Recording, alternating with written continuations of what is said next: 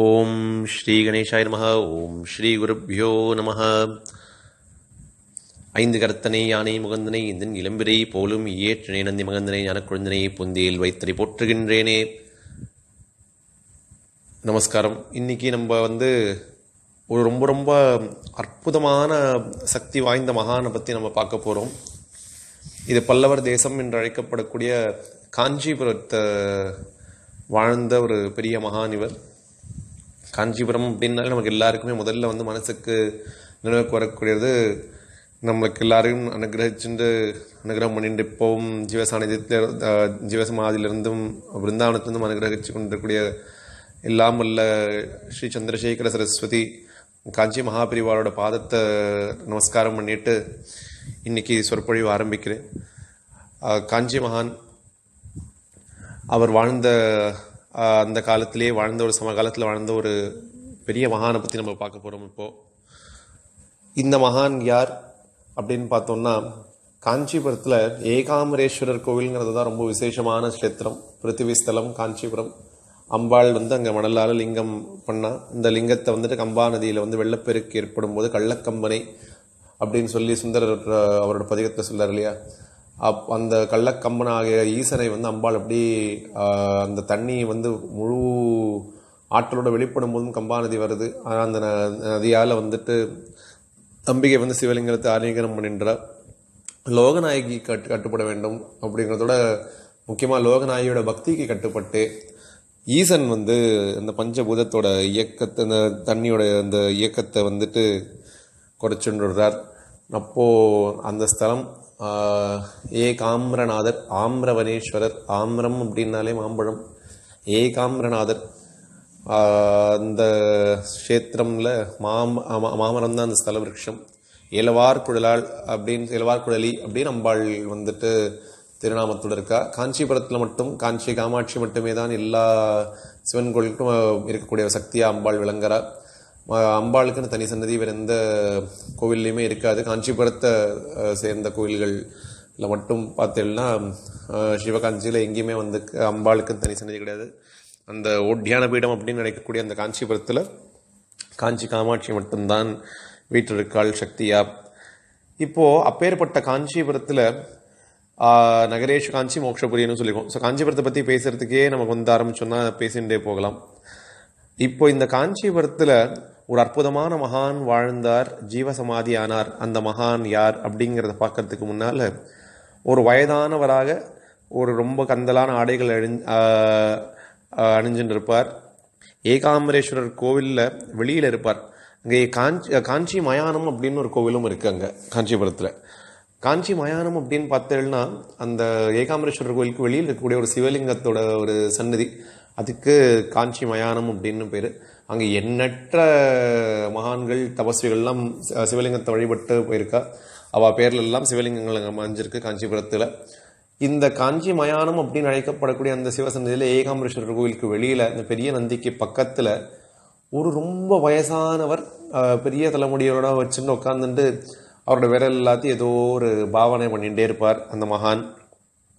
அந்த மகானோட செய்கையெல்லாம் யாருக்கும் ஒன்றும் புரியாது. ஏதாவது கேட்டால் போடா போடா போடான்னு சொல்லிகிட்டே இருப்பார். இந்த மகானோட ஆற்றல் எல்லாருக்கும் அவ்வளோ சீக்கிரம் யாருக்கும் புரியலை. திருப்புக்குழியூர் போடா சித்தர் அப்படின்னு இந்த மகான் வழங்கப்பட்டார். என்னால் போடா போடா போடான்னு சொல்றார். எல்லாரோட தீவினைகள் கஷ்டங்கள் எல்லாத்தையும் போடா போடான்னு இவர் சொல்லியிருக்கலாம். இல்லை லௌகீக மாயைகளில் இது பண்ணிட்டு அகப்பட்டு இருக்கக்கூடியவர்களே, நீங்கள் எல்லாம் இந்த காமாட்சியோட பாதத்தை தியானம் பண்ணி மோட்ச மார்க்கத்துக்கு போடா போடான்னு அப்படின்னு சொல்லியிருக்கலாம். மகான்களோட ஒவ்வொரு வார்த்தைக்கும் நமக்கு அர்த்தம் நம்மளால் கண்டுபிடிக்க முடியுமா? அதுக்கெல்லாம் பல்வேறு உட்கருத்துகள் இருக்கும். அதை நம்ம அந்த ஒரு ப்ராக்டிஸில் இறங்க போகிறதும் இல்லை. இப்போது போடா போடான்னு சொல்லிட்டு இருக்கார் எல்லாரையும். இவரோட வயசு என்ன அப்படின்னு பார்த்தா அது ரொம்ப ரொம்ப அற்புதமான விஷயம். இந்த மகான் ஆக்சுவலாக அவரோட 10 விரல்களாலேயே நவகிரகங்களையும் அண்ட பிரம்மாண்டங்களையும் இயக்கின்னு இருக்காராம். சரி, இவர் ரொம்ப அதிகம் பேசவே மாட்டார். இவர்கிட்ட தியானம் பண்ணவா, இவர் முன்னாடி உட்கார்ந்த வாழ்க்கெல்லாம் நிறைய மனசுக்கு அமைதி கிடைச்சது. அவளோட கஷ்டங்கள் தீர்ந்தது. அவளோட மனசுல இருந்த வலி எல்லாம் அப்படி அகன்றது.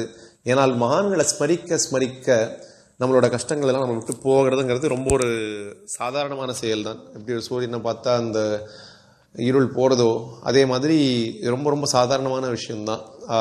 புக்ளியூர் போடா சித்தர். திருப்புக்ளியூர்னாலே நமக்கு என்ன புரிஞ்சுக்கணும் அப்படின்னா, அவினாஷி கஷேத்திரம், அவிமுக்த கஷேத்திரம் அப்படின்னு கோயம்புத்தூர் பக்கத்தில் அவினாஷின்னு வழங்கப்படுறது இல்லையா, அவினாஷியப்பர் சாநித்தியம் அனுகிரகம் பண்ணிட்டு இருக்காரு, அந்த ஸ்தலம் தான் திருப்புக்ளியூர். திருப்புக்ளியூர் போடா சித்தர்னு இவருக்கு பெயர் ஏற்பட்டது ஏன் அப்படின்னு தெரியல. இப்போ 2-3 சம்பவங்கள் மட்டும் இவரோட வாழ்க்கையிலேருந்து நம்ம இப்போ பார்ப்போம். இப்போ இந்த மகான் வந்து ஏகாம்பரேஸ்வரர் கோயிலை சுத்தம் பண்ணிட்டு இருக்கும்போது இந்த மகான் இந்த கோவில் இருந்தாராம். அப்போது சில அதிகாரிகள் இவரோட மகிமையை தெரியாமல் என்ன பண்ணாலும் குண்டுக்கட்டாக இவர் கோவிலேருந்து வெளியேற்றி வெளியில் தூக்கி போட்டாங்களாம். போட்டு முடிச்சுட்டு இவங்க அந்த கோவிலுக்குள்ளேயே வந்ததுக்கப்புறமா பார்த்தீங்கன்னா ஏகாம்பரேஸ்வரோட கர்ப்ப கிரகத்திலிருந்து திருப்புக்ளியூர் போடா சித்தர் வெளிப்பட்டதாக சொல்லுவாங்க. அப்போது அந்த மகானோட தப வலிமையெல்லாம் அவளுக்கு புரிஞ்சுது. மெதுவாக இந்த மகானோட ஆற்றல் எல்லாருக்கும் புரிய ஆரம்பிச்சது. அதே போல் அவர் முன்னாடி இந்த ரூபா நோட்டெல்லாம் சில பேர் வச்சுட்டு அனுகிரகத்தை கேட்பா. அந்த ரூபா நோட்டெல்லாம் அப்படியே அவர் கிழிச்சு போட்டுட்டு வரோம். அவர் கண்ணு முன்னாடியே ரூபா நோட்டெல்லாம் கிழிச்சு போட்டுருவார். போடா போடா போடான்னு சொல்லிகிட்டே இருப்பார். யாராவது அவர் விருப்பப்பட்டவாகிட்ட மட்டுமே தான் ஏதாவது ஒரு உணவோ ஏதாவது பெற்றுக்கொள்வார், தவிர வேறு எதுவும் பண்ணுறதே இல்லையா. ஆனால் ஒருத்தர் ஒரு ஃபாரினர் அவர் வந்தாராம். வந்துட்டு இவர் ரொம்ப நாள் தரிசனம் பண்ணிட்டே இருந்தாராம். அவர்கிட்ட இருந்த எல்லா பணமும் இவர் தட்சிணை இவர்கிட்ட கொடுத்துட்டே இருந்தாராம். இப்போ அவர் கையில் எதுவுமே காசே இல்லையா. சரி, இந்த மாதிரி நிலைமை ஆயிடுத்தே அப்படின்னு சொன்னபோது அவர் வந்து இந்த வெளிநாட்டவர் வந்து அவரோட ஊருக்கு போக வேண்டிய நிலைமை வந்துதான். அப்போது என்னாச்சா, அந்த வெளிநாட்டவர் வந்து அவருக்கு வந்துட்டு ஃப்ளைட்டுக்கு போகிறதுக்கு கூட காசு இல்லையாம். அப்படிங்கிற மாதிரி நிலைமையில் இருக்கும்போது என்ன ஆகும் அப்படின்னா, எப்படி ஊருக்கு போகிறோம் அப்படின்னு வந்து ஒரு தத்தளிச்சுன்னு இருக்காராம். அப்போது இந்த மகான் என்ன பண்ணாராம், அவரோட பெட்டியை திறக்க சொன்னாராம். அந்த ஃபாரினரோட பெட்டியை திறந்தாராம் அந்த வெளிநாட்டவர். இவர் அதில் வந்து அவரோட வெத்தலை பாக்கு மென்னுட்டு இருந்தவர் அதை அப்படியே அதில் உமிழ்ந்தாராம் மகான் போடா சித்தர். அது பண்ணதுக்கப்புறமா அந்த பெட்டியை மூடிட்டு ஏதோ ஒரு வண்டி ஏற்பாடு பண்ணிட்டு அந்த வண்டியில் நீ கிளம்பி போயிடுப்பா அப்படிங்கிற மாதிரி அவர் சொன்னாராம். அப்போது சரின்னு சொல்லிட்டு அவர் மகான் மேலே ஒரு அந்த நம்பிக்கை வச்சுட்டே அவர் பாட்டுக்கு போயிட்டு இருந்தாராம். இங்கே வந்துட்டு சென்னையில் வந்ததுக்கப்புறமா அந்த விமான நிலையம் வந்தோடனே அவர் அந்த பெட்டியை திறந்து பார்த்தாராம். அவருக்கு வேணுங்கிறதுக்கு எவ்வளோ பணம் தேவையோ அவரோட ஊருக்கு போகிறதுக்கும் சரி, இந்த வண்டியை கொடுக்கறதுக்கும் சரி, அந்த வேணுங்கிற பணம் அந்த பெட்டிக்குள்ளே இருந்ததாம். இது வந்து அவரோட அந்த எச்சல் துப்பினார் அப்படின்னு சொல்லலாம், அவரோட உச்சிஷ்டத்தை உமிழ்ந்தார்னு சொல்லலாம். இப்படி சொன்னாலும் எப்பேற்பட்ட ஞானிகள் யோகிகள், காஞ்சிபுரத்தில் வந்து மூக்கர் அப்படிங்கிற கவிக்கு அம்பாள் வந்து அப்படித்தானே தீட்சை கொடுத்தா. அதனால அவருக்கு அந்த வெளிநாட்டவருக்கு அவ்வளோ சந்தோஷமும் மகிழ்ச்சியும் ஏற்பட்டதான். இதே மாதிரி அவரோட வயசு என்ன அப்படின்னு சொல்லிட்டு ஒரு அம்மா அவர்கிட்ட போய் கேட்டபோது அவர் சொன்னாராம், சபரி காஞ்ச பேரீச்ச கொடுக்கும் அப்படின்னு சொன்னாராம். இப்போ இதில் வார்த்தையோட உள்ளர்த்தத்தை பாருங்க. சபரி காஞ்ச பேரீச்ச கொடுக்கும்னா, அப்போ அந்த காலத்தில் சபரி வந்து ராமர் வந்து பார்த்தபோது இந்த பழத்தெல்லாம் சபரி வந்து பக்தி பாவனையில் ஒன்றொன்னா சுவைச்சு கொடுத்தாலாம். இந்த பழம் நல்லா இருக்கான்னு சொல்லிட்டு. அப்போது அந்த மாதிரி பண்ணபோது கொடுத்த பெரிச்சம்பழத்தை காஞ்சமான பெரிச்சம்பழம் கொடுத்தாலாம் சபரி. அப்போலேருந்து நான் இருக்கேன் அப்படின்னு இவரெல்லாம் எவ்வளோ யுகங்களாக வாழ்ந்துட்டு இருக்கார் அப்படிங்கிறது யாருக்குமே தெரியாது. இவர் பெரிய பிரம்ம சித்தர், இவர் பிரம்ம ஞானி, எல்லாத்துலேயுமே அவர் பரம்பொருளை தான் பார்க்கக்கூடியவர்.